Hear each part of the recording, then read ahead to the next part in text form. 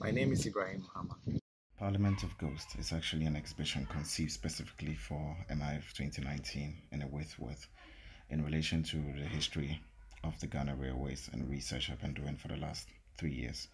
And it actually brings together a series of archives, objects related to the crisis within the 20th century and also the history of production systems.